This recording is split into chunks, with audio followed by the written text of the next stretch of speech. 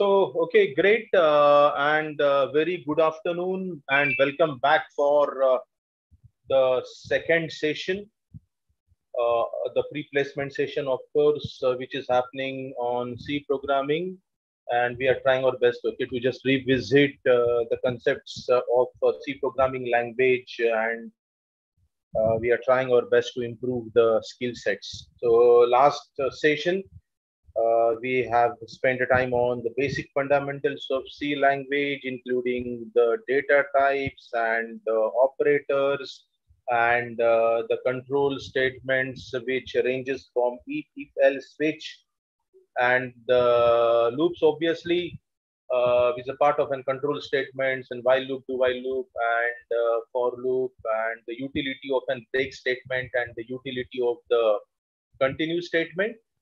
Uh, and then we parallelly we also have spent a time on doing some programming stuff, and okay, just trying to understand how and in what best manner we can really make use of all these features for handling the given situation, and proposing first a logical solution and mapping that logical solution in form of a programming solution. So today's session, the focus is on function, and we all knows that the function is one of the very characteristic, rather is one of the appealing function feature, rather, okay, as far as the C programming language is concerned, because okay, C programming language is regarded as function oriented programming language.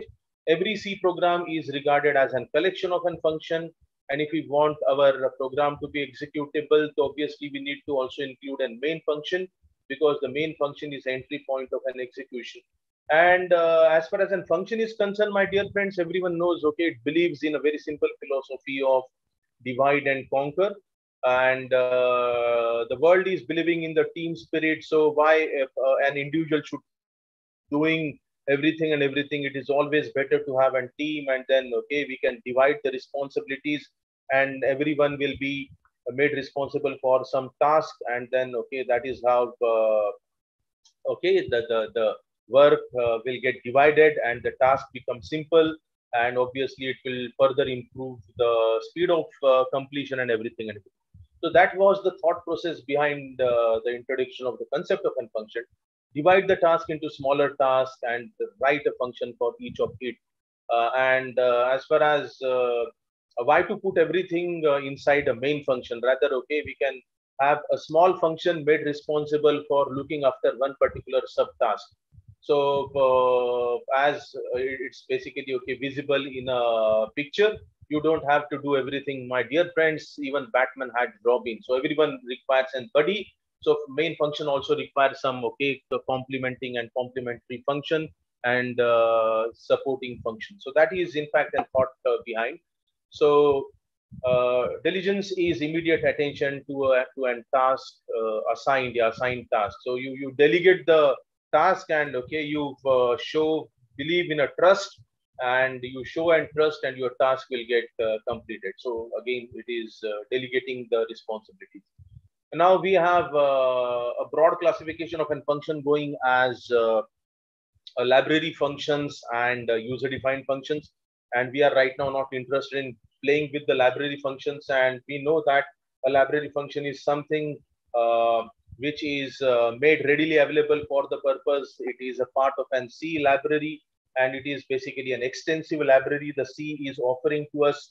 And we have variety of functions catering to the operations which revolves around and mathematical functions, which revolves around character processing, which revolves around the string processing, which revolves around playing with the memory and allocating the memory dynamically, and a lot many. So it's an enormous list which is there. And as and when the need arises, we will be using the library function or inbuilt function.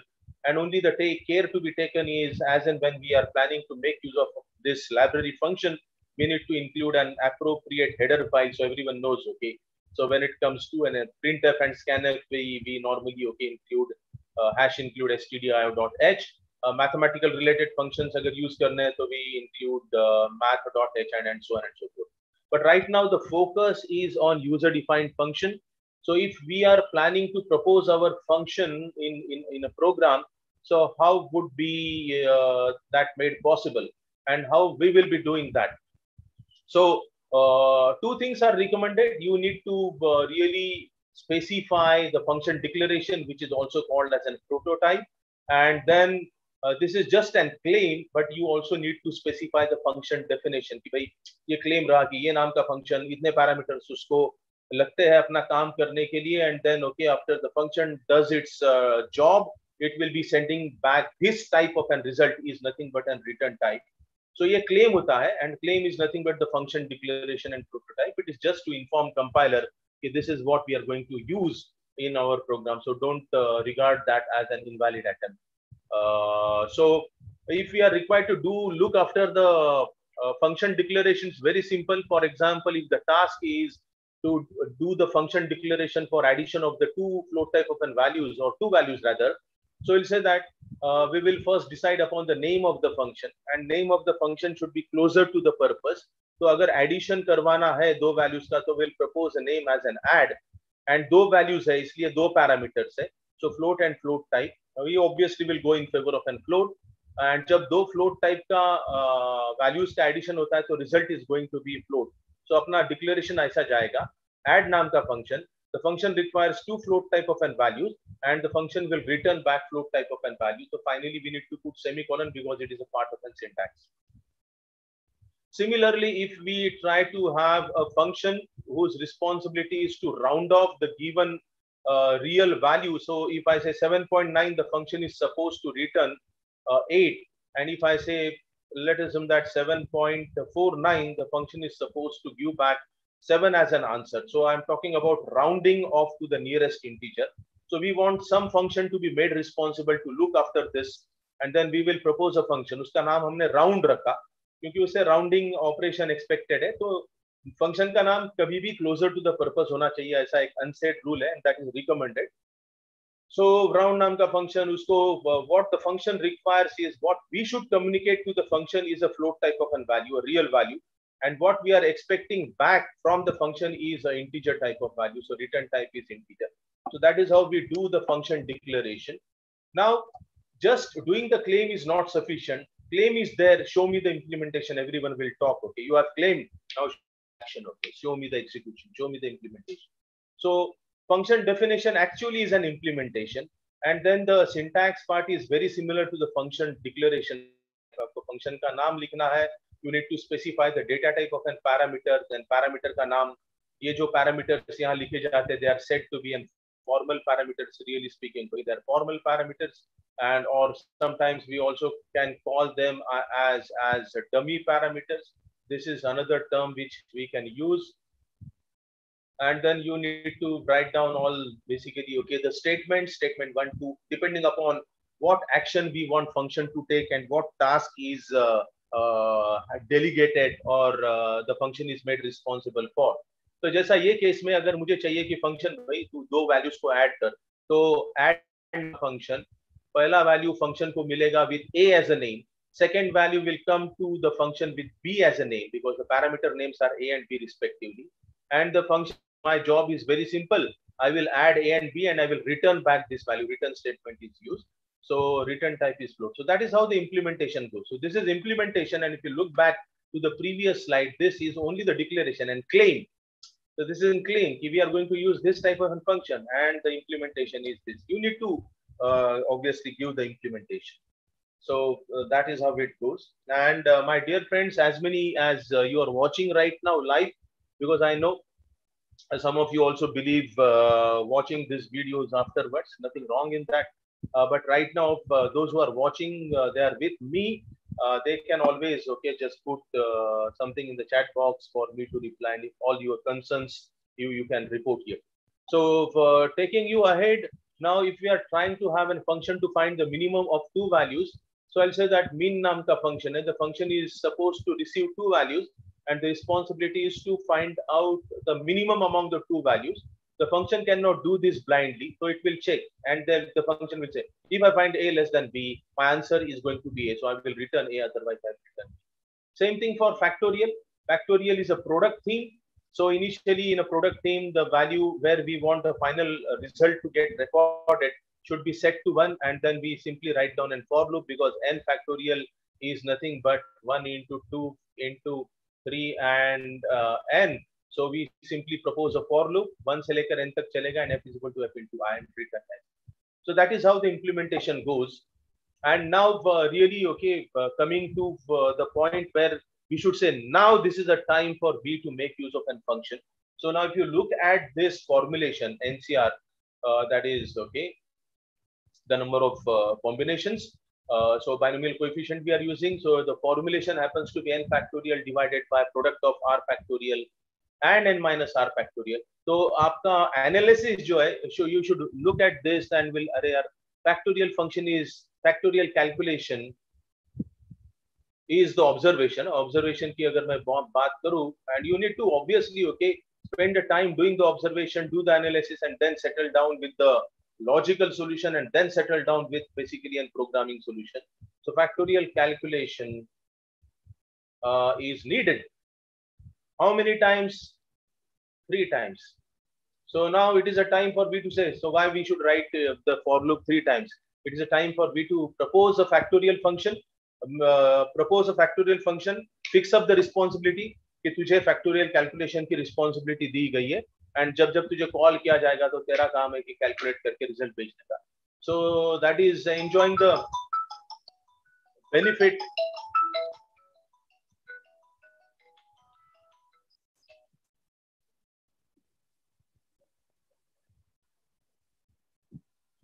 I'm just taking a break of a minute, my dear friends. Okay, please excuse me.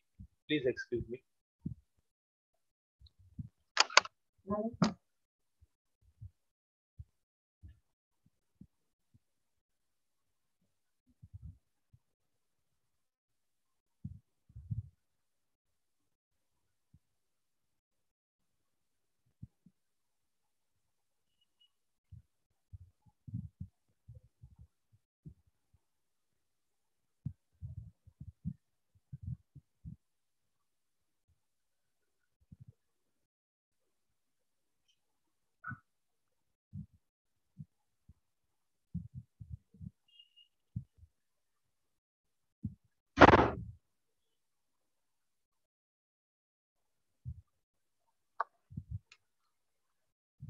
Okay, so it's a time for we to take a benefit, and that's the reason we are proposing a factorial function. And once we propose a factorial function, we say, and we believe in that philosophy, write once and use it many times. So please let me know, Shruti, am I audible? You can text me.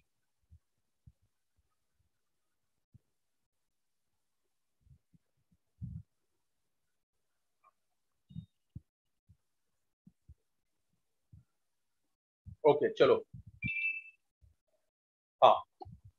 So we are proposing a factorial function, and then the main function will say it's something like this. Okay, the main function is there, and main function now is provided with a buddy called as a factorial function, and main function says, I will call you 3 times, my dear friend, and I will ask you about the factorial calculation multiple times, and you will be sending back the results, and that is what it is happening. So this is one function call. So there are 3 function calls. So factorial function is called, okay, from within main 3 times, and 1 for n, 1 for r, and 1 for n minus r. So the benefit is that, okay, the size of the program reduces on a larger scale, in a broader spectrum. The size of the program reduces when we start making use of a function. I'm telling you, in a very broader spectrum. Don't evaluate the beauty of the function only looking at such small programs. So I'll recommend that you should start making use of the functions as and when there is an opportunity. So if again the same story, if we are required to write a C program to list all factorials up to n. So again the same thing. Okay, now we need to first display the 1 ka factorial, which is 1. Then we need to display 0 ka factorial pehle, so which is 1. 1 ka factorial 1, 2 ka factorial 2, and 3 ka factorial 6. So we need to obviously keep displaying all the factorials up to n. So then again, is it not we need to, for every number changing from 0 to n, for every number, we obviously, okay, need to keep calling this factorial function. So that's the reason we propose main kahega yaar mera kaam hai ki I will go through all the numbers from 0 to n, and for every such number visited I will keep asking you. So we are proposing a factorial function whose responsibility is to find out an factorial, and the main starts its journey from 0 and ek ek kadam aage badh raha hai, okay, jump of 1. It simply calls I ka value, and then up to n की बात हो रही है, all factorials up to n. n का मतलब है कि we want कि the factorial value we are displaying must not exceed the value what user has entered. That's the reason we are saying first we'll find out the factorial, and if we find the value of the factorial has exceeded n, so we break, and if it is not like that, then we allow this calculated value to appear on a screen, and then we go back for visiting the to find out the factorial of the next immediate number. So you just keep on watching. I believe you people have already, I'll not spend much time. This is again how we can do the square root calculation without using SQRT or TOW. And the story is very simple. When we are trying to find out a square root of any value which is greater than or equal to 1, so what we do is that we start searching. This is bisection method you might have come across in your what we can say numerical techniques. So we keep a range because square root definitely will be from 1 to n, and we bisect this, and then it is 1 plus n divided by 2, so midpoint milega hame, and then we'll check कि जो square root आ रहा है basically ये range में रहेगा या ये range में रहेगा, whether in which range it falls basically, and then we will eliminate the half portion and we start concentrating on the remaining half, and then same story will repeat again. We'll bisect. So it's in bisection rule. The slide is available there for your reference, so I will not be spending a time taking you through this because we have a lot of discussion to happen. Now program to prove, okay, Nico-Match's theorem, and it's very simple. It says that, okay, for the value what we obtain, a summation of the cubes of all natural numbers always will match with the square of summation of the square summation of basically the square of summation of all the natural numbers. So it is something like this. If n is equal to 3, so what it says is that it is 1 cube plus 2 cube plus 3 cube always will match with 1 plus 2 plus 3 ka square. And okay, you can cross verify, and then if it is getting proved, so it becomes basically okay that the theorem is holding true. So this is 27, and this becomes 8 plus 1 is 9, and this is 36. And if you look at this, is 3 plus 2 plus 1 is 36. So that is what we are trying to prove.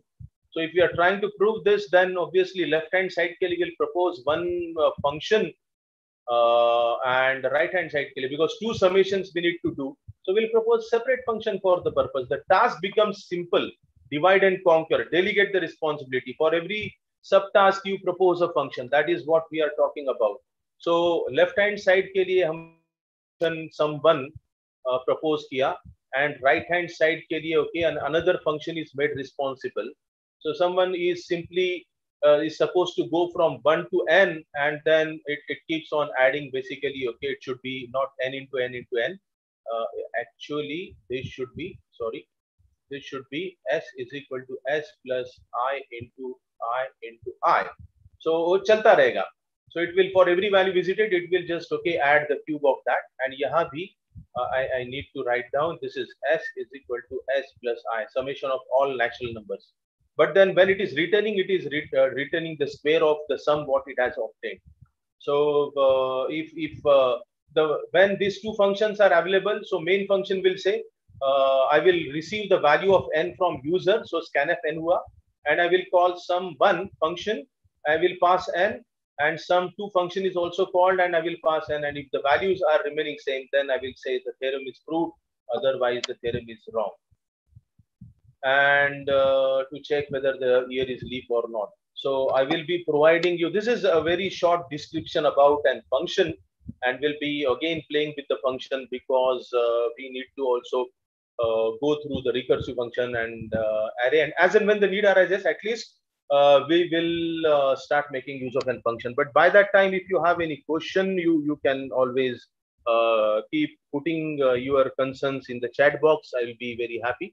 So dear friends, this is where I will right now just close the discussion about the function, and I prefer I'll be taking you to the another form of a function, which is obviously in recursion. So the functions obviously can be a recursive function or a non-recursive function. And now coming to the recursion, as far as a textbook definition is concerned, we can say that a function is said to be recursive if it calls itself. A function which calls itself is called as a recursive function, and the net effect we get, a function calling execution, and the execution of function resulting into the execution of the same function itself, then that mechanism is called as obviously recursion. So sometimes we also can say that a function which can be expressed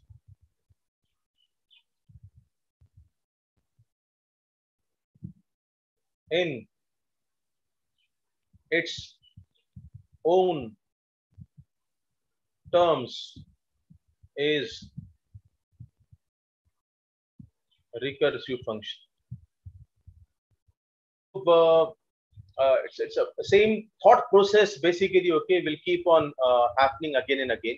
So this is a very funny example, in fact, funny statement rather, I will say. To understand recursion, one must first understand the recursion. And then again the same story. Again, to understand the recursion, one must first understand the recursion is a very nature of the recursion. So when we are trying to propose a recursive function to we normally recommend you need to settle down first, when you are doing the mathematical analysis or a logical analysis, you need to first identify something called as a recursive formula, which also can be called as a general case.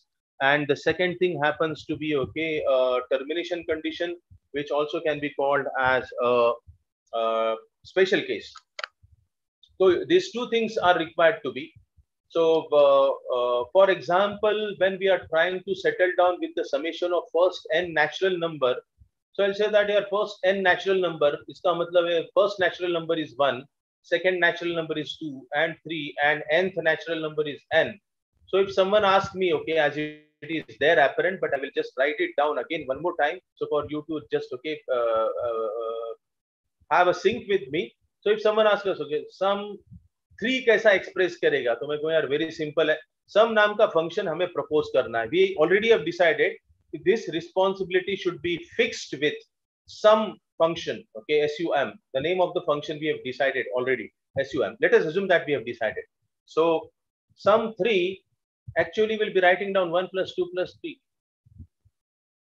So I'll say, let us try to check whether we can express the function in its own terms. So for that purpose, we need to again take one more sample with one value above or one value below.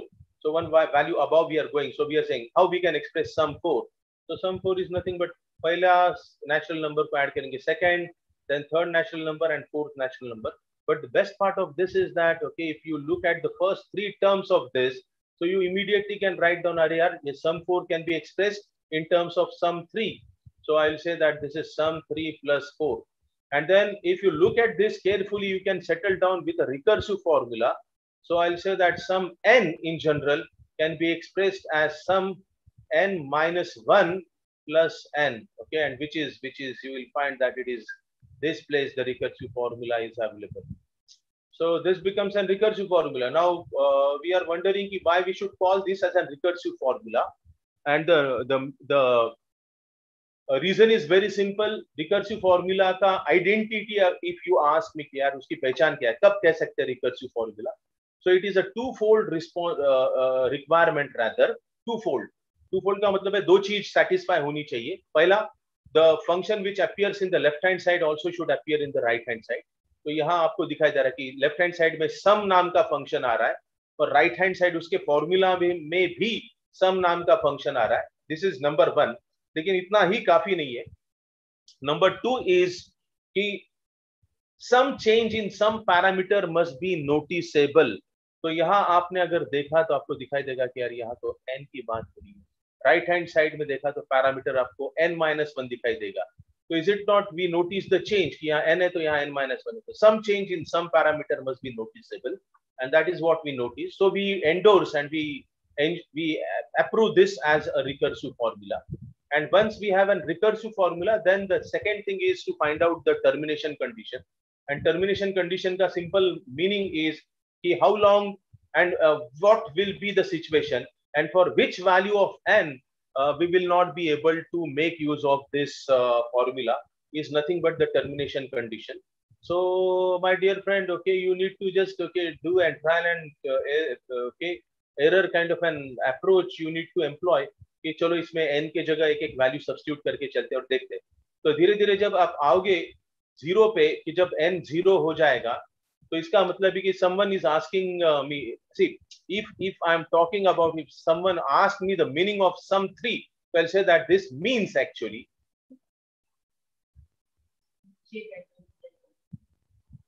this means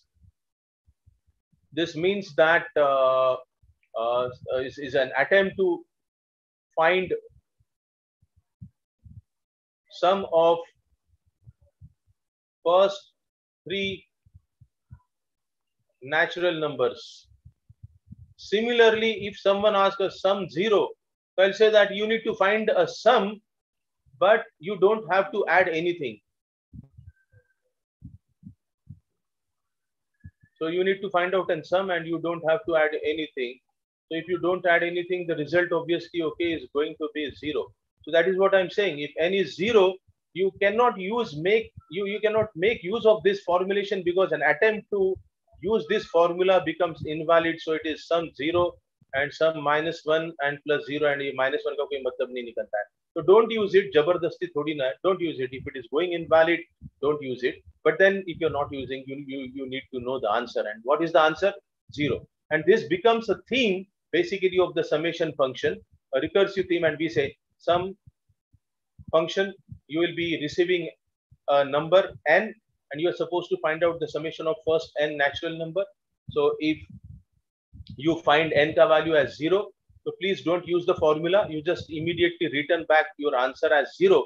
लेकिन अगर n का value 0 नहीं है, so you return the result by using the formula. And what is the formula? Please check the right hand side. What is the formula? It is sum n-1 plus n, and that is how the implementation of a recursive function goes. And same thing for a factorial also. Factorial is the same story, but instead of addition, we are talking about a multiplication. So it is factorial 0 is 1, so the function is supposed to send back 1, and this becomes facts n-1 multiplied by n because it is a product theme which is playing a role. So this is how we need to keep proposing the recursive function. And then if we are planning to propose a recursive function, one more sample I will take. If we are trying to propose a recursive function, say,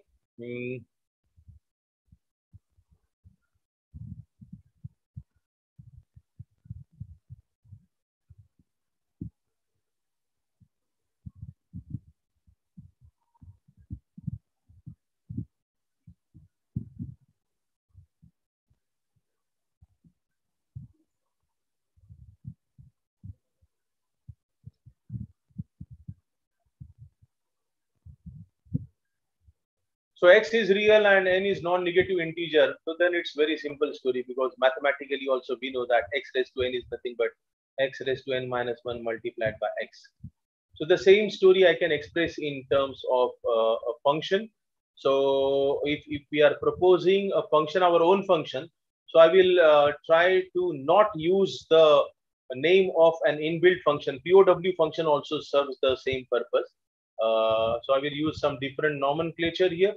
So I'm saying that let us call this function as PWR.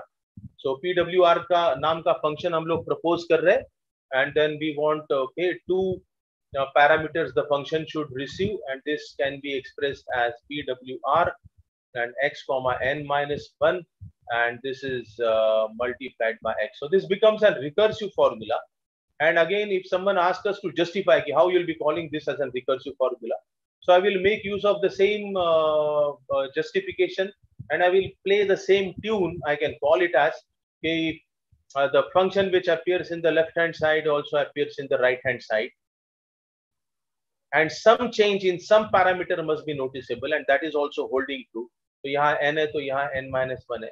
So this is a recursive formula.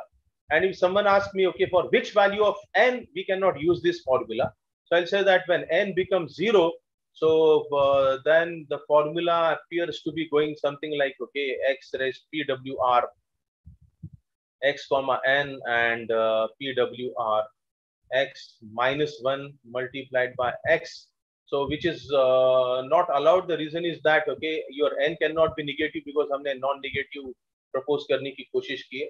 तो अगर n के value के लिए गलत जा रहा है तो don't use it. If it is invalid, don't use it. And if you are not using it, then remember the result. So now you tell me, okay, what can be the result of any value raised to 0? So the result of any real value raised to 0 obviously is going to be 1. Anything raised to 0 is 1. So that is how we propose a function now. Okay, this is a game plan. This is basically after we spend a time on doing the mathematical analysis, we can settle down with the logical solution. And then once we settle down with the logical solution, we can propose basically, okay, the programming solution also. So we can say, well and good, PWR नाम का function हमें लिखना है. First parameter x is going to be real type, means float, and second parameter is going to be non-negative. You can be very specific. You can write down unsigned. So instead of int, you can use this modifier and unsigned int, and the result of this obviously is going to be float. And it's a very simple story. The function says, अगर मुझे जो value मिला n का, if I find the value is matching with 0, so I am not supposed to do any calculation. I'm not supposed to use the formula, but my result is going to be 1. Else, to find out the result, I need to make use of a formula. So I will return by making use of the formula. And what is the formula? The formula is right hand side. So I'll say PWR, this is x comma n minus 1 multiplied by x. As simple as that. So this becomes your recursive function.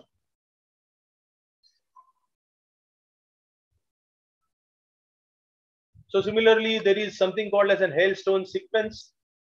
So, and it goes like this: if n is divisible, if n is even, divided by 2, to n is equal to n slash 2. If n is odd, then you need to, okay, calculate a new value of n by using this formulation. N is equal to 3n plus 1. So if n is equal to 5, then the sequence would be, now just check, okay, we begin with a 5. So 5 appears on a screen. Then 5 being an odd number, so obviously we'll divide it, we will multiply it by 3 and we'll add 1, because odd number ke liye this is a treatment for odd number and this is a treatment for even number. So this is what we want, a treatment to be given for even number. So it becomes 3 into 5 plus 1, 16. So 16 aa gaya. Now 16 is basically, okay, what we say, even number, so we divide it by 2, so becomes 8. 8 is even number, so divide 2. And 2 is even number, so we divide it by 2, so it becomes 1. 1 is an odd number, so 1 into 3 plus 1 becomes 4, and so on. This is non-ending kind of a series. And what we need to do is, we will just decide upon how many terms we want to display. So we are required to ask user, rather main function says, you give me a starting term and you tell me ki kitne terms display karu, the count. And then it simply calls this hell and n comma c. And what happens is, if c is 0, so when the count reduces to 0, obviously, okay, it returns. That's all. That is the end of the story. Otherwise, it prints the given n ka value and checks if it is even. Then it calls the same function. They should not be f. Really speaking, they should be hail, because the name of the function is hail. So please take it as hail. Okay. So it calls hail function.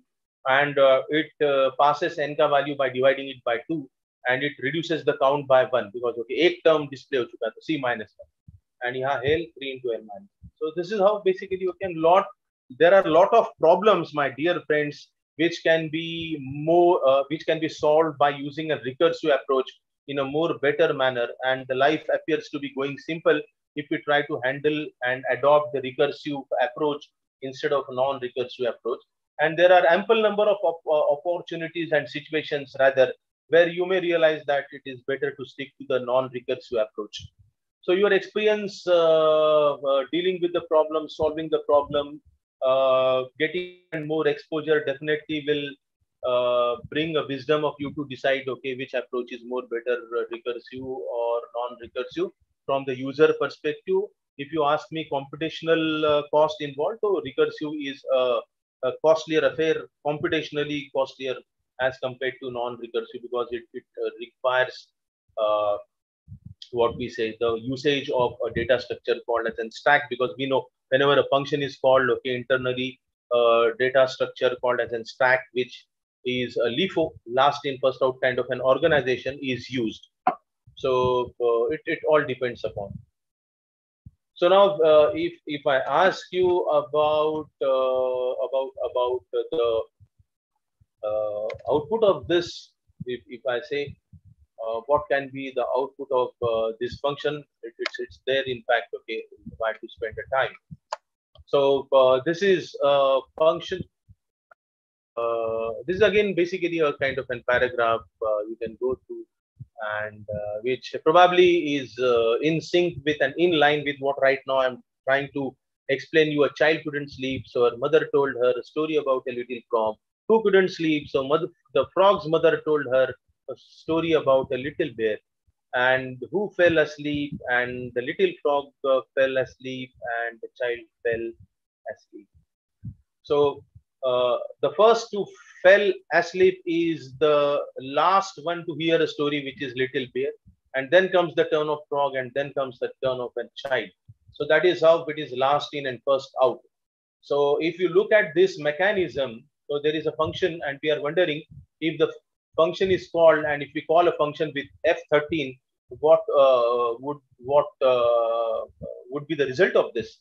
So how it goes? So first, the main function will call the function f6, so n equal to 13. So n का value जब 13 है, so if condition 13 greater than 1 is true, so it results into a call given to the same function f6 by dividing 13 by 2. So 13 by 2 is 6. Integer by integer is integer. So it calls the function, and then it will result into the execution of another function, the same function, but another incarnation and avatar and copy of the same function, function f. But the value of n it has received is obviously n is equal to 6 here, and the very first incarnation and avatar has received n ka value as 13. But then you need to understand that since the function call is happening prior to printf, so your printf is pending. So prior to printf plays a role, or rather allowed to play a role, the function दूसरे copy, the second copy of the function का execution शुरू हो जाता है, and same story will keep on happening. So finally, when the final call is made, and when the value of okay n is reduced to 1, so if you look at okay, when the function, now this is the most recent avatar I can say, this is the most recent, okay, so it's function f which has received n ka value as 1. So this is the recent copy or avatar of the function which is playing a role, and when it receives n ka value as 1, so 1 greater than 1 is false, and that's the reason the entry inside if is not given, and that is the reason this printf is now allowed to play a role. So sabse pehla printf will happen belonging to the most recent avatar and most recent copy. So it plays a role. 1 mod 2 becomes 1, so 1 appears on a screen. Then okay, it says I have done my job, and now I want my previous avatar to okay just do the pending work.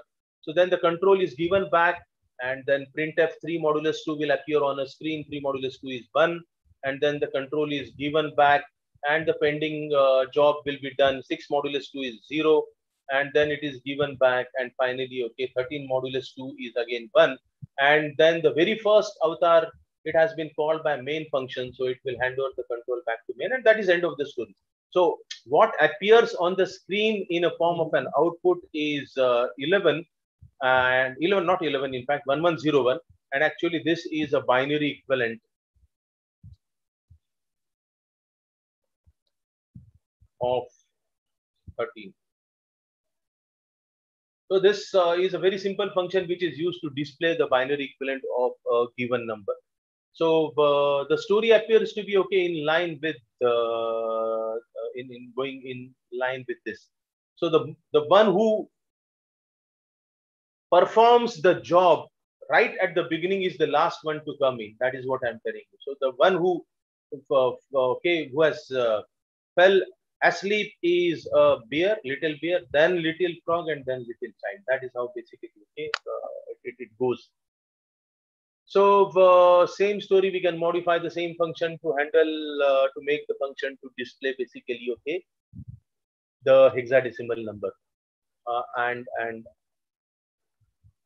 so prior to this, I prefer, after having a discussion on recursive function, and let us also talk about the concept of storage classes.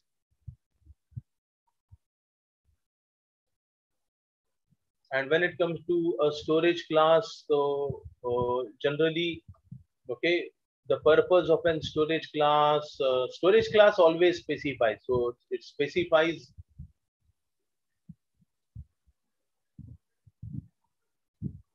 the following details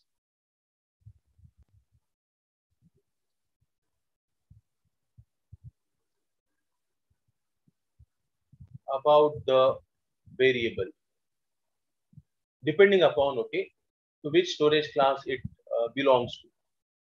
So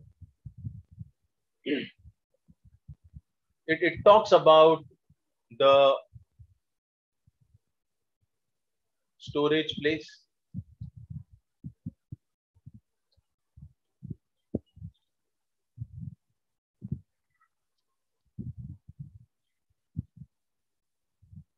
It talks about the default value.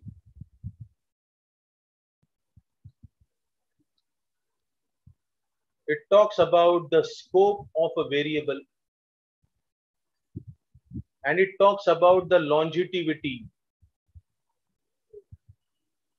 So storage place ka matlab generally two options. Okay, the value of the variable either will get recorded in a main memory,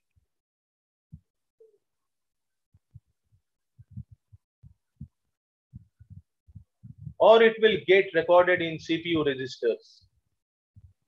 You all have done the microprocessor, so you know what are registers. Default value, there are two possibilities. The default value can be 0, that is null, or it can be garbage, unpredictable. The scope can be local. The variable can be accessed only inside the block or a function in which it has been declared, or a scope can be global, kahin se bhi access kar sakte. Longevity, only during execution of its function or a block, ya to during entire execution. So these are in fact, okay, in a very shortest and sweetest manner, I'm just trying to, okay, just make you recall all the discussion you might have come across in your earlier semesters.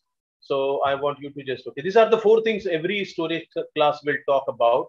And then when it comes to storage classes, so we know, okay, the storage class can be automatic, which the keyword happens to be auto. The storage class can be register. So the storage class can be static, all in small case, and the storage class can be an external. So as far as automatic is concerned, the value of the automatic variable gets recorded in a main memory. The default value for an automatic variable happens to be garbage or unpredictable.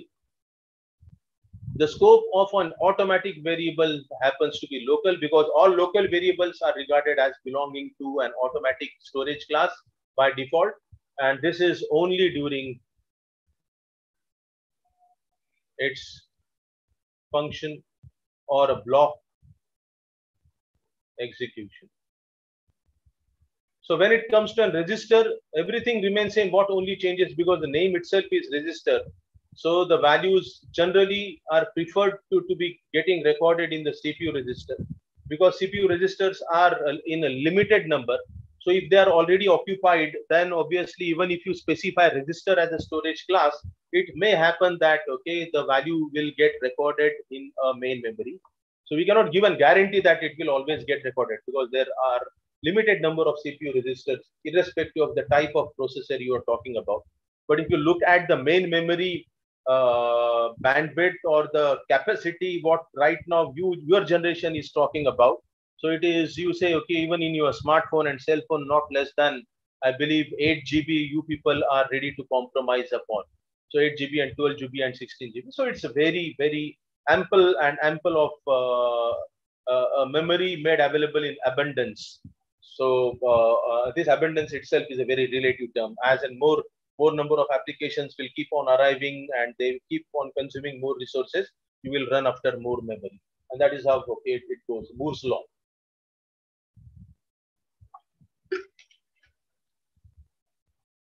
बाकी रही बात बाकी features की, तो it's garbage local and static की अगर मैं बात करूं तो again the value gets recorded in a main memory and the value is 0 or null. Scope is local, but the existence of a static variable is during entire execution. This is main memory. This is 0.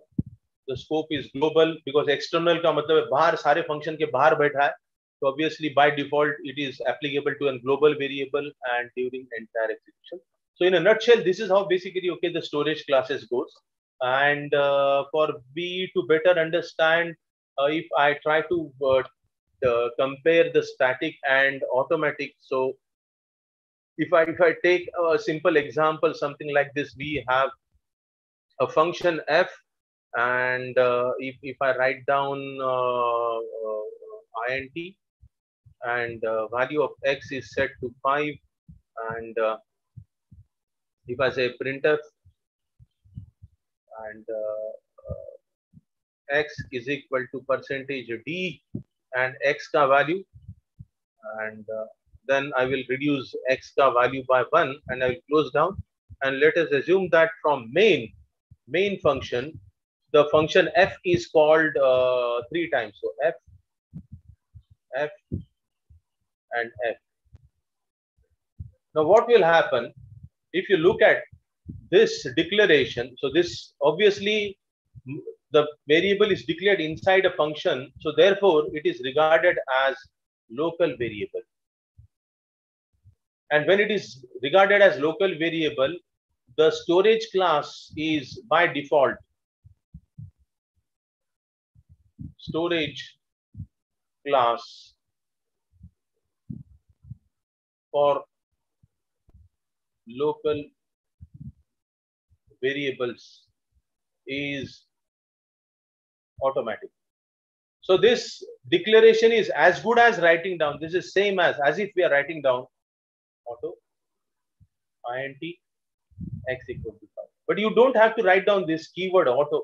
And the practice of writing down this keyword auto, in fact, has gone obsolete, no longer in a practice. But all local variables by default are regarded as belonging to automatic category. Now, what happens if you look at the scope? Scope is local. If you look at the longevity, only during the execution of the function. Automatic की अगर मैं बात करूँ और ये देखो उसकी longevity क्या है, यहाँ देखो automatic only the variable will be alive only during the execution of its function. That's all. So what happens when 3 times the function is called? First time the function is called, the function starts its execution. The x variable comes into the existence. The value gets set to 5, and output की अगर मैं बात करूँ, so this x equal to 5 will appear on a screen.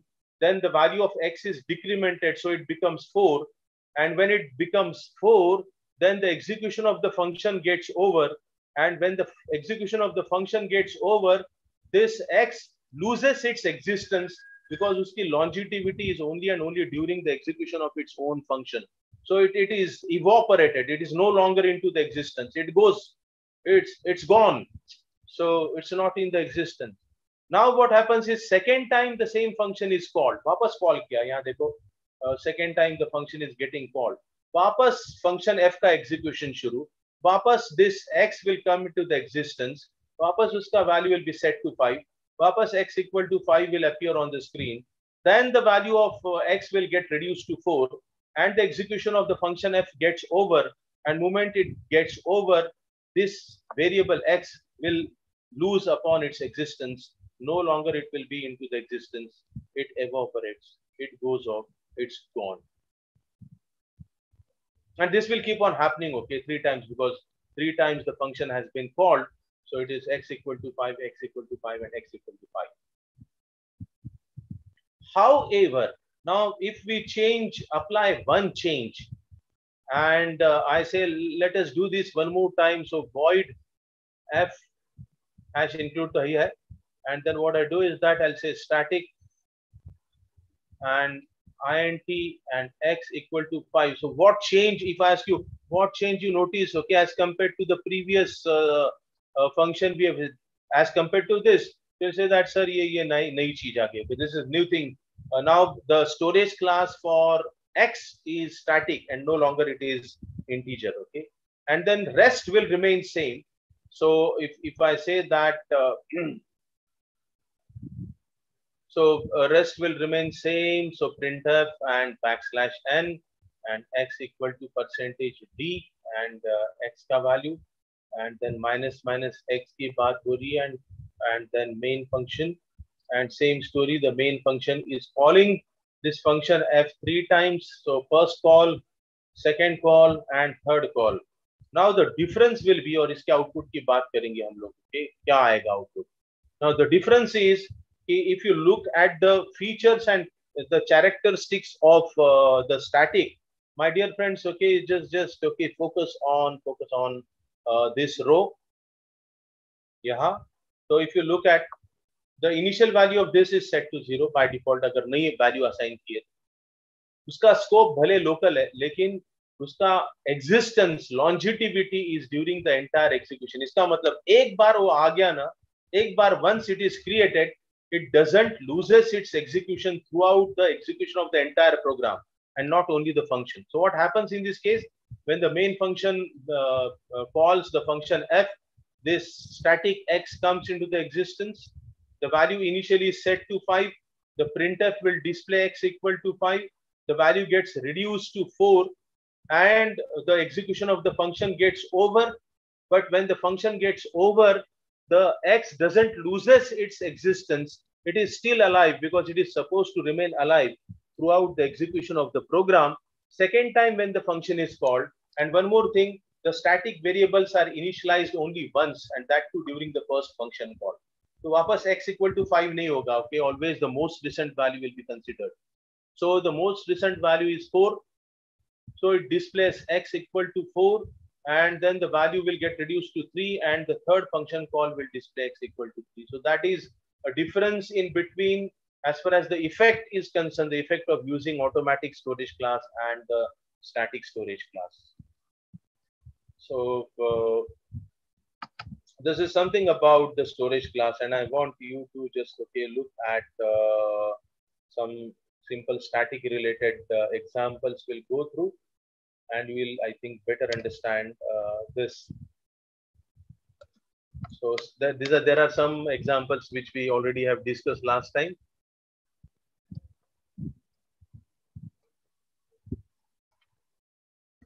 If you look at this,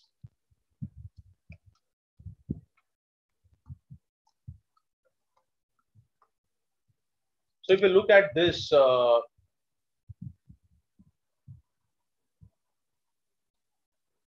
program, very simple. This is recursive because main is calling itself. So it is a recursion. Now what happens is that if you look at the storage class of I, it is static. So एक बार ये I आ गया ना existence में, तो ऐसा ही रहेगा. So initial value is set to 5. and the main के अंदर minus minus I, इसका मतलब okay, पहले value of I will be reduced and then the entry is permitted. So what happens is it's something like this. The first call, पहले main का execution, entry point of the execution is always main, and internally the system, operating system ensures that this getting called. So main function का execution शुरू, I का value 5 है, so this created only once and it remains. Now I का value 5 चल रहा है अभी, तो if में minus minus है, pre operator use किया तो यहाँ 4 हो जाएगा, and then this will result into call given to main again.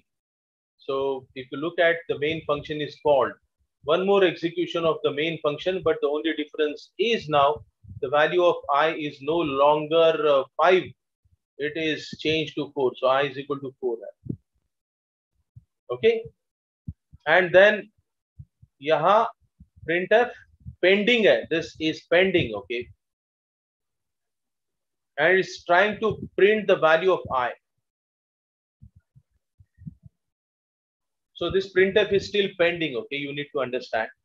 And there is a single copy created for obviously okay static variable, so no separate copy for every function, and same story will keep on happening. Now this execution, the second execution of main, again I का value 4 है, तो if condition becomes 3 because minus minus है, and this will result into a main function getting called, और उसका भी printf बाकी है, pending है, percentage d, and I का value is pending. So ऐसा होते रहेगा, और कब तक चलता रहेगा? So when, till what this will happen?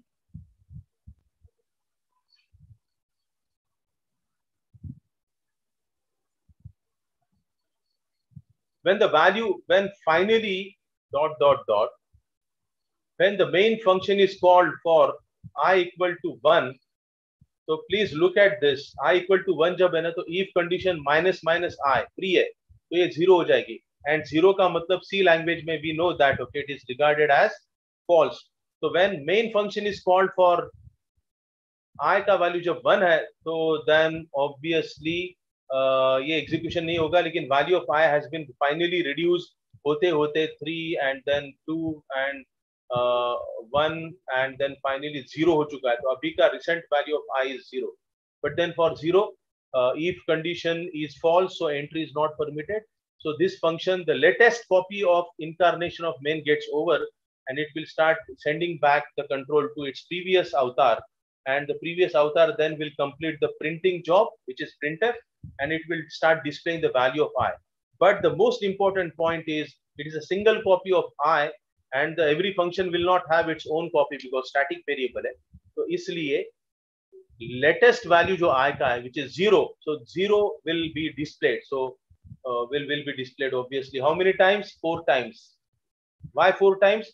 Because it will get displayed for I equal to 5, I equal to 4, I equal to 3, and I equal to 2, and I equal to 1 के लिए जब call किया गया था तब display नहीं किया. So 4 times basically this 0 will appear. That is how it goes. So if you have any question, you can just put that in a chat box. Otherwise, we can go ahead.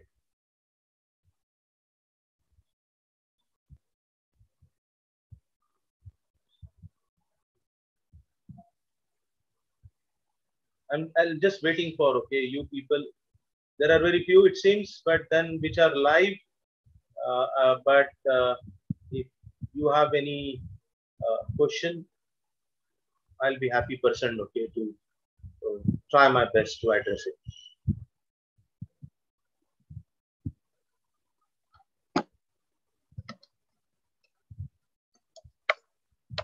Now, if you look at this example, the same story, slightly different.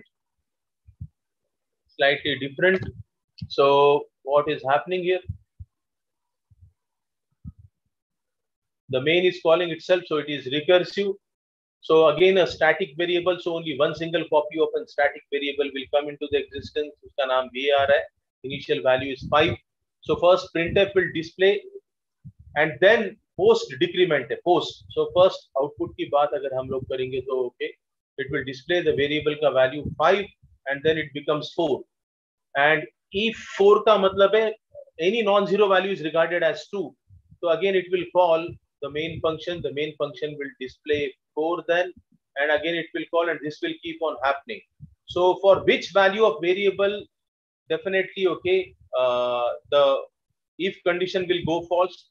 So when the value of variable becomes 0, so prior to that पहले 5 display होगा, फिर 4 display होगा, फिर 3 display होगा, 2 display होगा. 1 display होने के बाद में the variable value further will get reduced and become 0. So then if condition goes false, and then this recursion process stops, and the function will not be allowed to call itself. So it is coming out of the recursion, but by that time it has displayed 5, 4, 3, 2, 1. So that will be the output of this. So that is how okay I can put in front of you the effect what we achieve by using a static.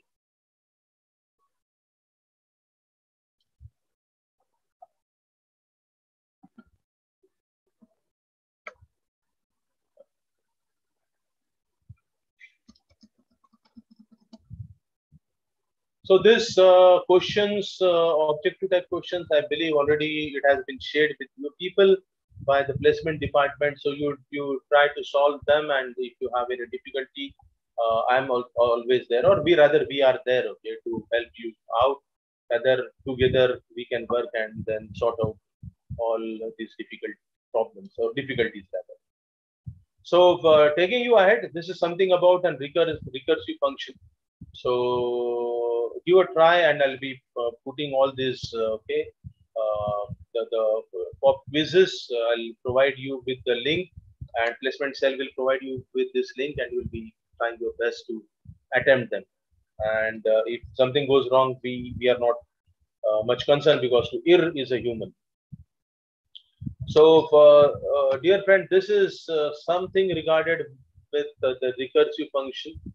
So, taking you ahead, and let us have a discussion on again one of the important feature, especially the significance of this feature becomes very relevant when we are trying to deal with large number of values of volume.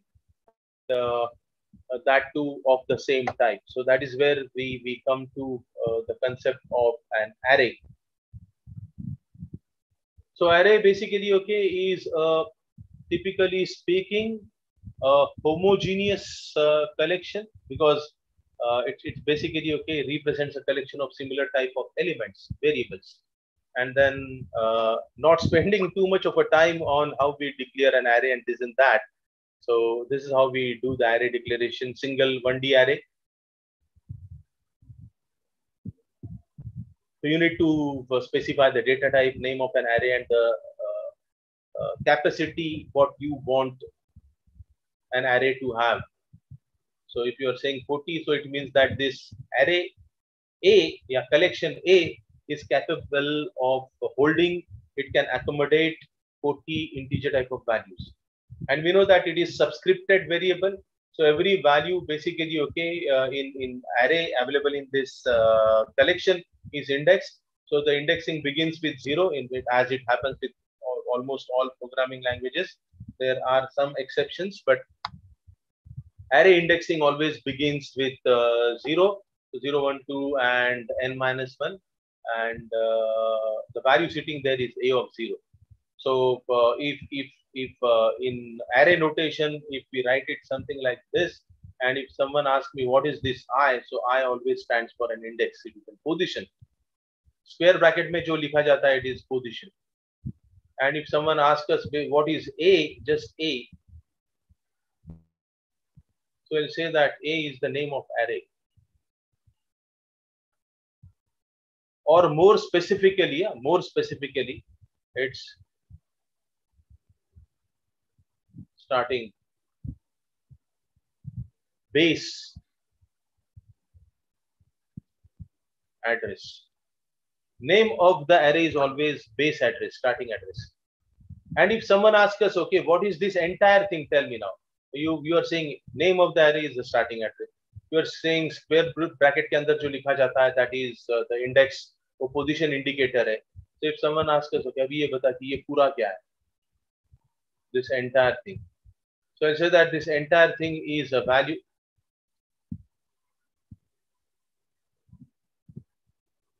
available in collection array A at index position same as I. So I is a position, A is a starting, and A of I is the value sitting there, okay, at index position I. So that is a, and we know, okay, when it comes to array, the best loop available for an array is a for loop, and the way we normally prefer to process the elements of an array is a kind of a journey plan. So you can say that, okay, you believe in a forward journey or sometimes a backward journey. So journey plan, I will plan to visit each and every position and then, okay, play with the value sitting there. It is for and going up to n minus 1. And backward journey plan can be obviously, okay, starting with n minus 1 and dropping down to 0. And we also can sometimes have a journey plan in which we will start with two extremes simultaneously. So initially I is set to 0 and j is set to another extreme, that is in position n minus 1. And then I is made to step forward and j step backward, and then they are approaching towards each other. So as long as I is less than j, we want the for loop to play a role. So you also can initialize the array at the time of its declaration. And if you're doing that, the size as it is given here, you don't have to write down size. The reason is the number of values what we specify indirectly will be deciding upon the size. So how many are there? Number of days in each and every month agar collection ki baat ho rahi hai, so there are 12. So the size will be regarded as 12. Okay. And these are some of the programs which you might have come across, okay, in your undergraduate previous semesters rather. So this is called as an typically a cyclic left shift. So if the original sequence happens to be like this, A ka value originally A0 is 2. So the list is something like this originally. So we have 2 and 7 and 56 and 91 and 12. So cyclic left shift का मतलब है left में shift करना है ऐसा cyclic है. So every value element sitting here in an array will get shifted to the left by 1 position. So this becomes 7 and this becomes 56, 91, 12, and the leftmost now will get shifted in a cyclic manner and now will appear and emerge from the rightmost. So this becomes 2.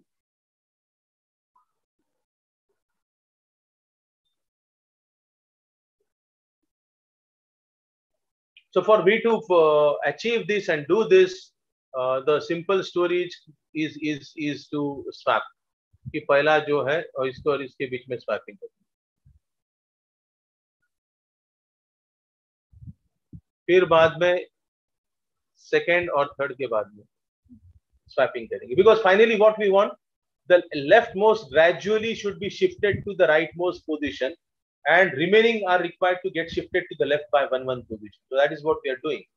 And then इसका मतलब है कि we need to do the swapping. सबसे पहला swapping A of 0 and A of 1 में होगा, उसके बाद में swapping A of 1 and A of 2 में होगा, और ऐसा चलता रहेगा. तो final swapping will be happening in between last but one value and last value. तो लास्ट but one वैल्यू का इंडेक्स n-2 होता है और लास्ट वैल्यू का इंडेक्स n-1 होता है. तो इसमें भी हम लोग स्वैपिंग करेंगे and job is done. Now इसका ऑब्जर्वेशन क्या है कि ये सारे जो स्क्वायर ब्रैकेट में हमने लिखा है, array processing my dear friend, array processing is nothing but looking at the index, playing with the position and planning out a journey. So look at the index position, square bracket में जो भी आपको दिखाई दे रहा है उसके बारे में सोचो. तो यहाँ अगर हम लोग देख रहे हैं स्क्वायर ब्रैकेट में, तो आपको दिखाई देगा यार ये 0 है, बाद में 1 है, बाद में 2 है, and so on है. So let us, because it is changing, we'll say let us represent this with a variable I. Now if you try to just establish a connection in between left hand side and right hand side, you'll say यहाँ 0 है तो यहाँ 1 है, यहाँ 1 है तो यहाँ 2 है. तो यहाँ अगर I है तो यहाँ I+1 है. So we can say that okay, left hand side will use I and right hand side के लिए will use I+1. And once we have done with this observation, तो हम लोग generalized formula propose करेंगे कि every A of I needs to be swapped with A of I+1. And this should happen for all the values, all the positions from 0 to n-2. Look at this. Please look at the left hand side. पहला position 0 है, दूसरा position 1 है, index position, और last position n-2. We'll do this for 0 to n-2. And once we settle down with this, then it comes a matter of writing down this in a programming form, and that is what we did here. So you'll find that okay, for I changing from 0 to n-2, and we are swapping A of I with A of I+1, and after we do with the swapping, we'll be settling down with, we'll display the values, so it becomes a left shift. So वैसा ही right shift कर सकते हैं, then you have an sorting and searching, and you have done lot many operations on array. My attempt is basically okay, just make you to again recollect those memories and then realize that array ये तो सब हम कर चुके हैं, and it is easy, and it is a cup of okay, so your own, so you can easily handle it. So please okay, just try to go back and bring back that potential of playing with C programming language. So then comes a concept of an strings. A string is represented by one-dimensional array of character, or it also can be declared by using a pointer to character type.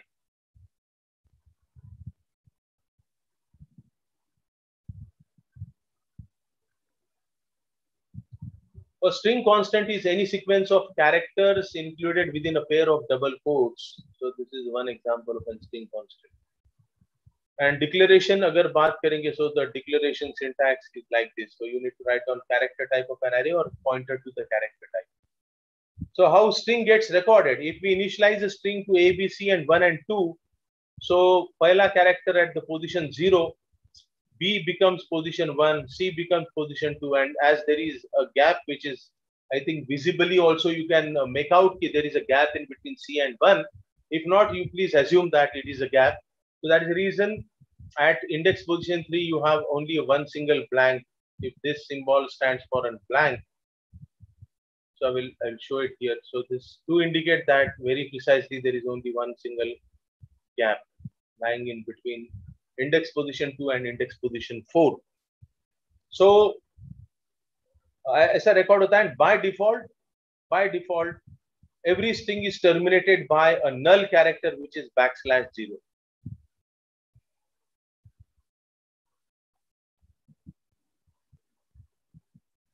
So \0 in fact is nothing but is to say that यहाँ string खत्म हो चुका है.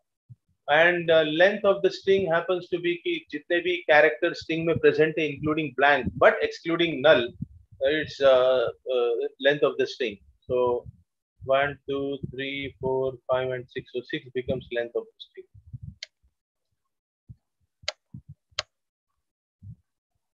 How to input and output the string? So we have some functions made available for the purpose. Only two right now I'm talking about. So when you are planning to make use of scanf, you need to write down %s as a conversion character. And the word of caution is that your str, the name of the string, must not be preceded by a keyword ampersand.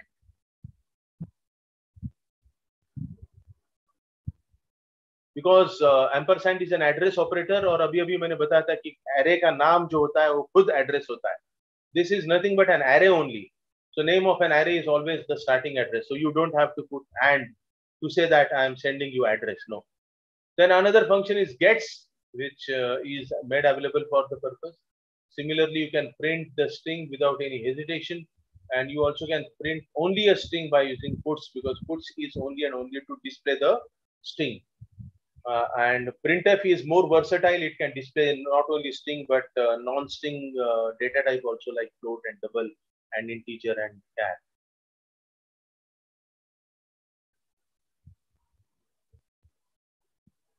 These are some of the functions.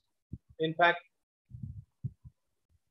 which are available. You might be knowing about this. So write a program to find the length of the string without using strlen function, which is an inbuilt function and which is used obviously, okay, to find out the length of the string.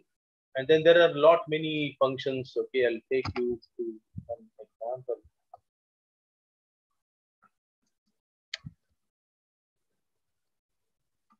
So question number 7. You may be aware of this, but then there are many functions. Okay, there are many. I'm telling you, but the most commonly, frequently used is string length, which returns the length of the string. Then we have strcpy. So you need to specify 2 strings. So first string is a receiver.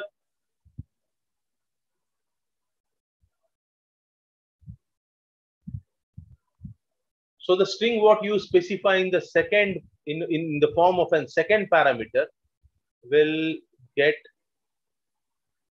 copied into the first parameter. So this is strcpy. Then you have concatenation strcat, which is used to join the 2 strings s1 and s2. So the net result what we get is s1 will receive s1 plus s2, and this plus is nothing but a join operation. It's not an addition.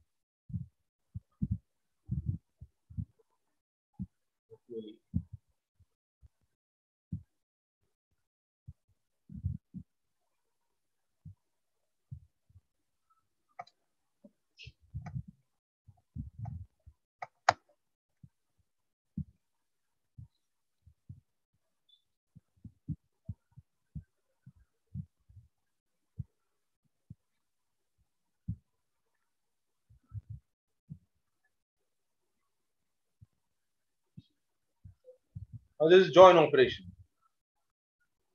And then we have strchr, which returns a pointer to the very first occurrence of the character what we have specified.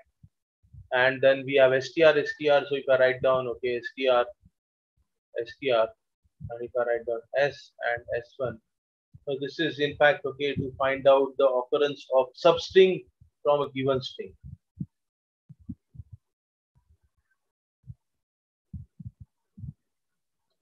So to find the first occurrence of a given string into another string, the answer obviously is str. So there are such many functions available. That is what I'm trying to tell you.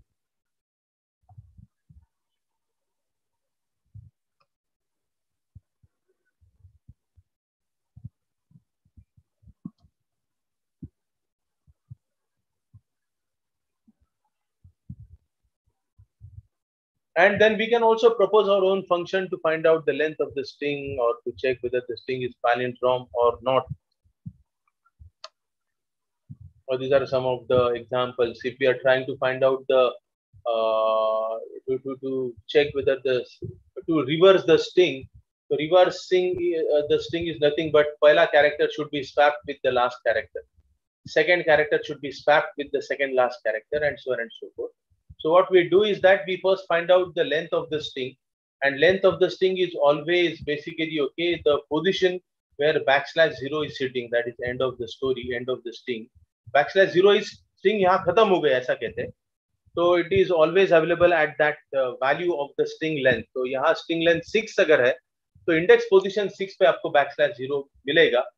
तो सही माने last valid position character का position होता है length -1. So that is what we are doing. We are first finding out string length, and we are saying we want to start a journey from I equal to 0. So we want I to come and stand at the very first location of the string I equal to 0, and then we want J to go and stand at the jth location of, that is the last index position of this string. So J is standing at 5 here, and then we keep swapping. So every time we swap, I is incremented by 1 and J is decremented by 1. So that is how it goes. And for every such combination of I and J, we keep swapping. So T ko milega str of I ko milega str of J, and str of J will receive T. And once we have done with this, so it is a reverse string. So similarly, we can use this for checking whether the string is palindrome or not.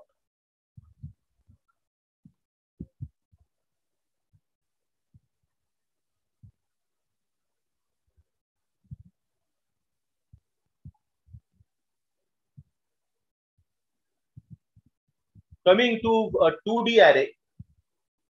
So two-dimensional array ka declaration syntax is like this.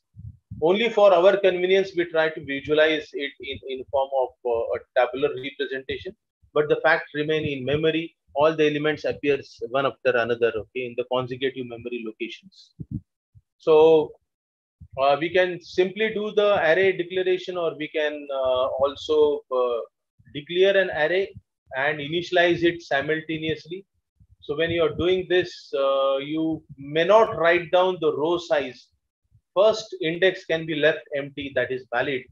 So if we provide the values are getting filled row wise. So 11, 12, 40, or 55 will come and will sit in the first row. Then 66, 77, 88, 99 will come and will occupy the second row. And 222 will come and will occupy the final row ka first value. And baki values हमने दिए नहीं है, क्योंकि all together we want 12 values, but only 9 values are provided. So rest of the values will be set to 0.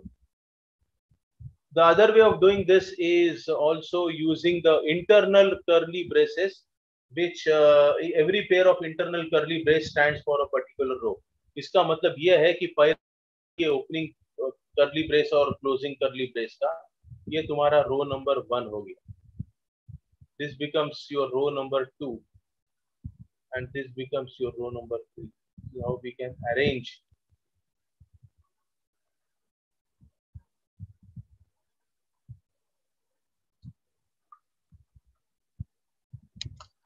So for loop he use होता है, और 2D array की बात चलती है तो जर्नी प्लान अभी टू फोल्ड है कि आपको रो वाइज जर्नी करनी है, column wise. Nested for loop use किया जाता है.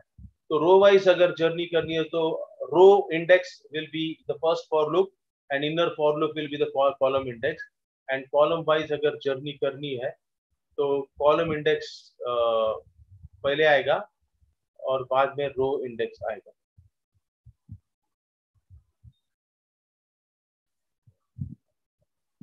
And this is one example which is there in front of you to find the summation of the addition of two matrices. Please go through this. I will wait momentarily for a minute so that you will get a time for going through, and okay, and if you have any questions, we will be asking. Give me a break of just 1 minute. I'll be back.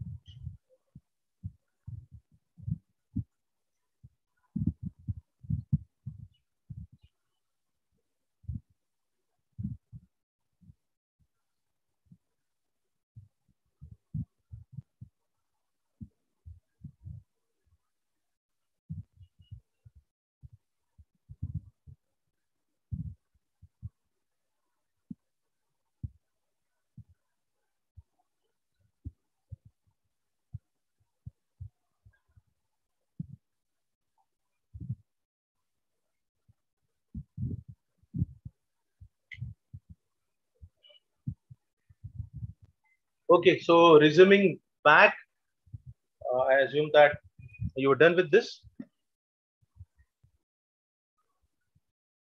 Now, before we conclude the today's session, I also have decided to spend a time on pointer. And the reason for this is very simple, so that the next session I'll be in a position to talk about the dynamic memory allocation and how we can make use of these features to make an optimal usage of the memory and to ensure that the memory is the wastage of memory is not happening. Okay.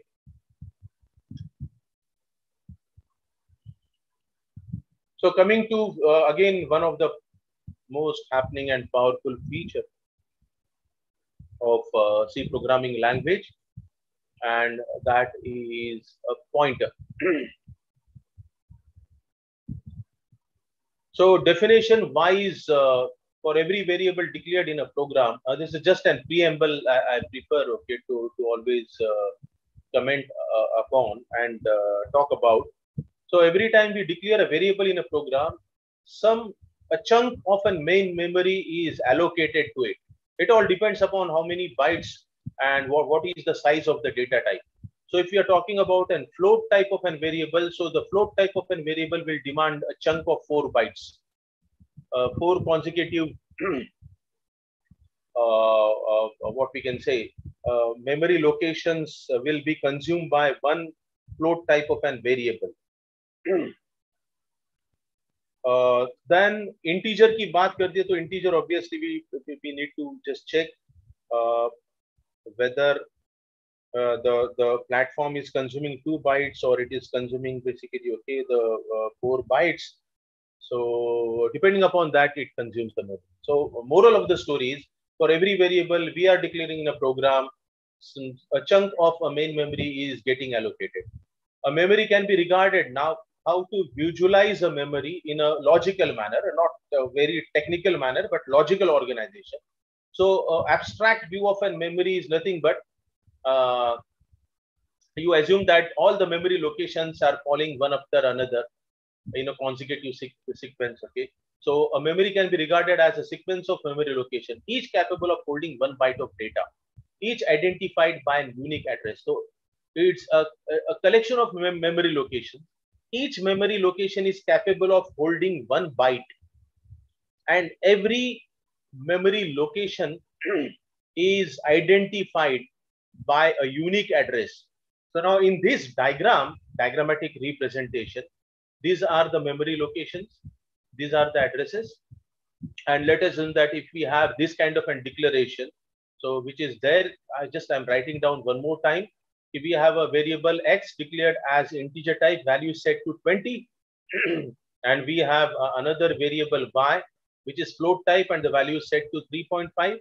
So somewhere in a memory, most of the time they are consecutive memory location, but somewhere in the memory, a chunk of 4 bytes. So this is a chunk of 4 bytes, number 1, 2, 3, and 2. So chunk of 4 bytes will be consumed by y, because y is a float type of a variable. And a chunk of 2 bytes will be consumed by x, because x is integer, and we are assuming that integer on the platform right now we are talking about consumes 2 bytes. So now if someone asks us what is an address of y, so address always will be the address of the very first memory location belonging to that variable. So as we have said that, okay, y is occupying the memory from this point to this point, and the address of the very first memory location pertaining and belonging to y is 1050.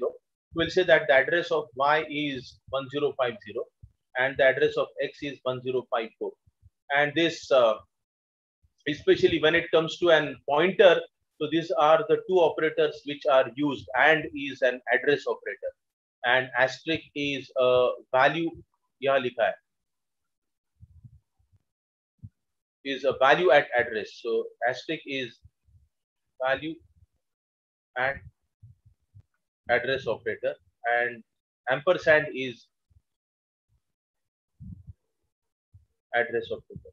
So जैसा ये case में and x लिखा, so it is 105. What is an address of x? So it is 1054. And if we write down asterisk and of x, so iska matlab hai, what is the value which is sitting at the address of x? So obviously it is a value belonging to x, which is 20. So if you look at this, it is 20. Similarly, and y is 1050 and asterisk bracket mein and y is 3.5.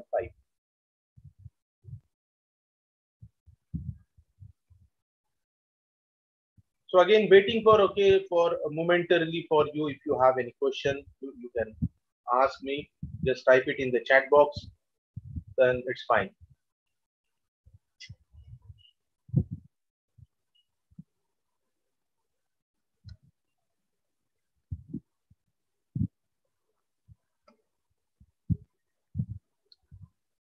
So after understanding this, coming to the definition part, what is a pointer? Pointer is a variable which is used to hold an address of another variable.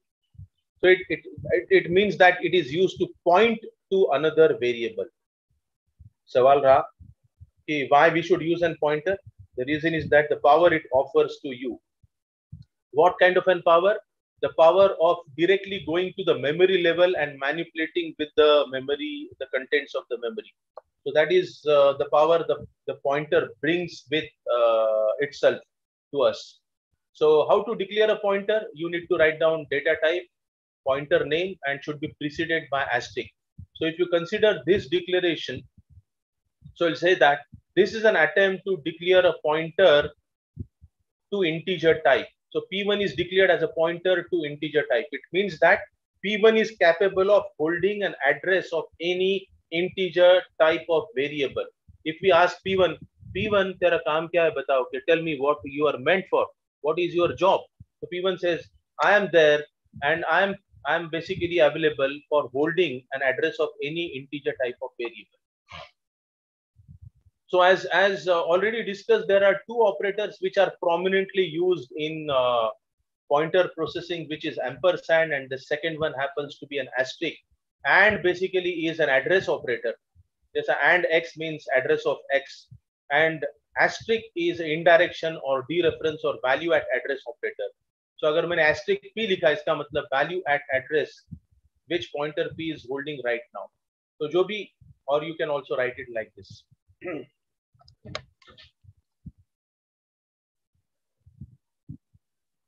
And then, okay, for we to understand, in fact, we can go back and then again talk about this. So let us again do this exercise. We are assuming that the address of y is 1050 and address of x is 1050. So if I write down and y, it means that the address of y, which is 1050, and x, which is address of x, so it is 1054. If I write down, okay, asterisk and x, iska matlab hai and x is 1054, and the asterisk comes the value sitting at this address. The value sitting at this address obviously is 20.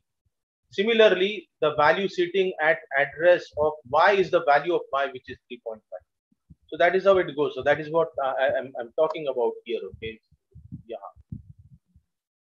So it is recommended, my friend, when you are using a pointer, it's always better you should initialize a pointer, because using an uninitialized pointer is inviting a trouble. So it comes with okay, handle with care kind of an tag. So you need to initialize a pointer. And how to initialize a pointer? So you can initialize a pointer after the declaration. So you simply need to write down pointer name and variable, or along with its declaration. So this is what we are doing. So yahan a is equal to 25. एक normal variable pointer या non pointer है, कोई पूछेगा ए के बारे में opinion बता, will say non pointer है. फिर पूछेंगे ए is meant for holding a value या एड्रेस, तो I will say A is meant for holding values and not an address. So if someone asks us, okay, an opinion about P1, what is your opinion about P1? So I'll say that P1 is a pointer, because in the declaration the name is preceded by asterisk. So then if someone asks us what is the job of P1, is used to hold the values or address, they'll say that P1 is only and only meant for holding the addresses. It's a pointer. Pointer is nothing but an address. And then after the declaration, this is a declaration. After declaration, we are doing the initialization. So P1 will receive the address of A. And you can club these two statements together also. So then in that case, I'll say that it is declaration and initialization happening simultaneously. And once you are okay with this, for me to better understand the concept of an pointer, I want you to just look at the note, the footnote. Please look at that.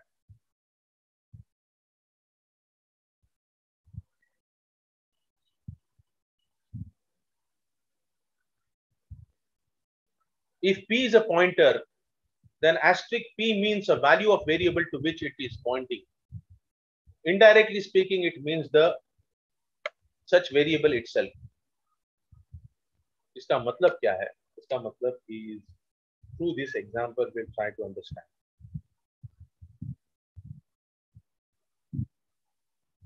So X is and थोड़ा diagrammatic representation here for a better visualization.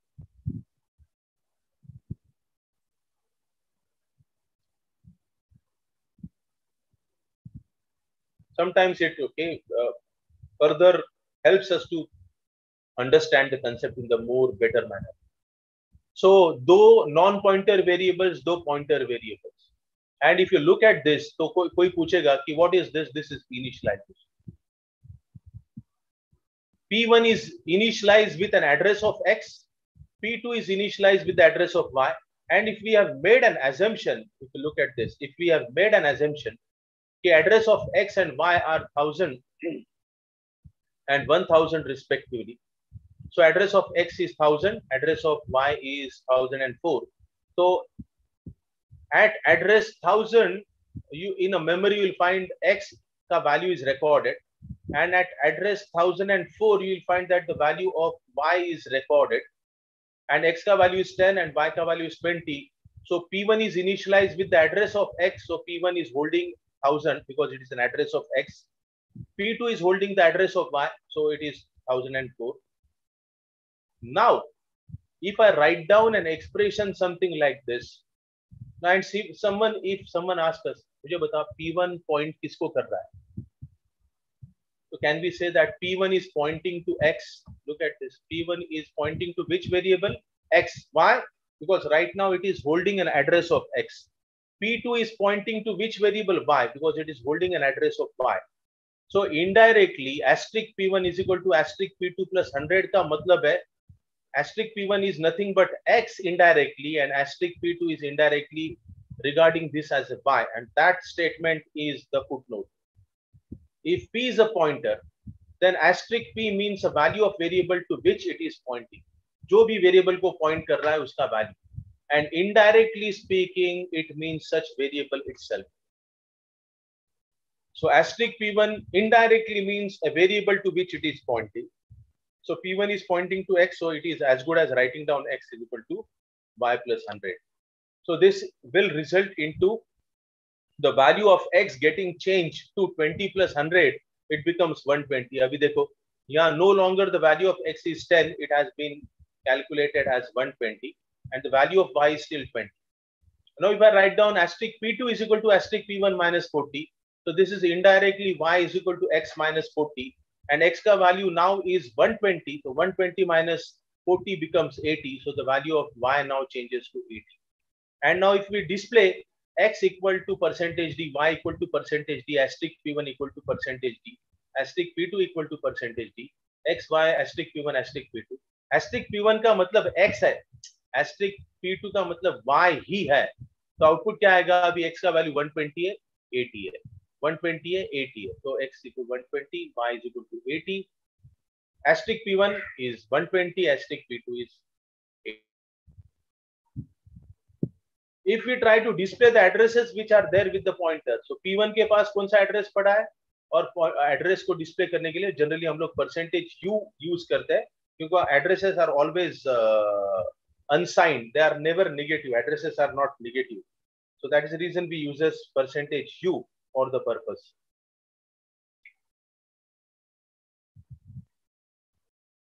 So we are also displaying the addresses for we to better understand कि P1 is holding 1000 and address of X is 1000.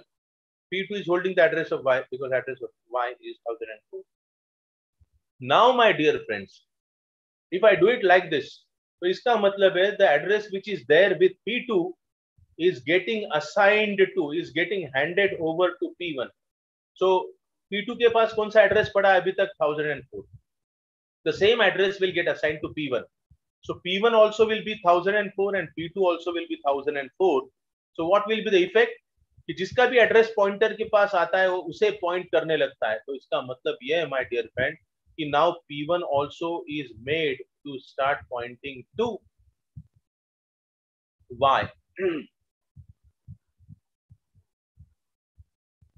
And P2 is already pointing to Y. And that is reason now इसके बाद में अगर मैंने आपसे पूछा कि what is asterisk P1, so you should say that sir asterisk P1 is indirectly speaking is Y only. Now you may be wondering कि अभी Y कह रहे सर, इसके पहले तो मैंने कहा था कि asterisk P1 is nothing but indirectly X है. The reason is now P1 is no longer pointing to X, it has been made to point to Y. So that is the reason if we try to just check at the output of this, you'll find that X equal to 120, Y equal to 80. अभी asterisk P1 का भी मतलब Y ही है, asterisk P2 also is Y. The reason is that both the pointers are pointing to Y. So asterisk P1 is 80 and asterisk P2 is also 80. So that is how it goes. This is how basically, okay, the pointer works. And then you people know that there are two ways of calling a function, pass or passing a value to the function, call by value, or what we can say, call by value or call by reference, pass by value and pass by reference. So these are the two ways. And when it comes to pass by reference, so we obviously have to have pointer dominantly playing a role, and because of this pointer we get a two-way effect. Basically the changes happening in the function also will get reflected back to the calling function, and this is something what I will prefer right now. I will not take the discussion ahead. The comparison and actually understanding how call by reference effect is achieved by using a pointer is something which is kept aside for the next session. And in the next session, I'll be talking about taking you people through more details of pointer, then dynamic memory allocation, and then followed by the concept of the structure and union and their utilities. So this is something what I have planned for the next session, and the comparison in between, okay, an array and pointer, and how to process the elements of an array by using a pointer, all these concepts. So that's all from my side for the day, and thank you very much. And I assume that this will be, at least to some extent, will be a very helpful discussion happening in front of you, will add some value to your understanding. And I'm there, my dear friends. Okay, you always enjoy, liberty of calling me personally also if you have any difficulty, and we are there with you. So thank you very much for the day. Take care, and okay, be safe. That's all from my side. Mayuresh.